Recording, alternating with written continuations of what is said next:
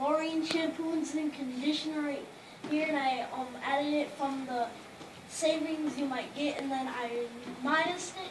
I got $1.12, and I got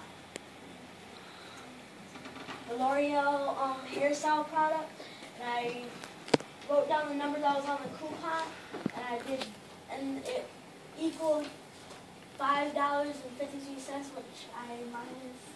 And I did the same thing with these, and then I added all these up. And the thing that I got was The answer I got was $75.22. And what does that represent?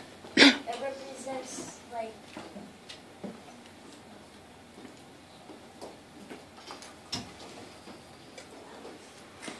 Well, just think about what you did. So when you pulled those prices down, that $1.12 and the $5.53, where did you get those numbers from?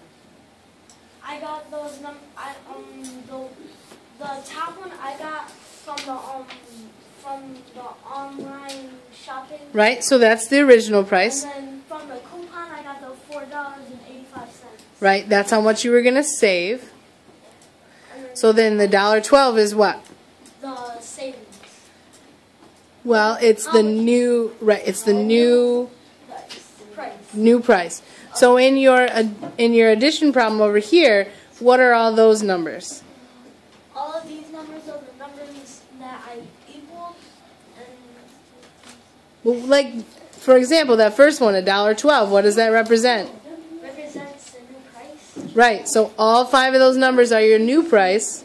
And I added them all up. Good. $35.22. Good.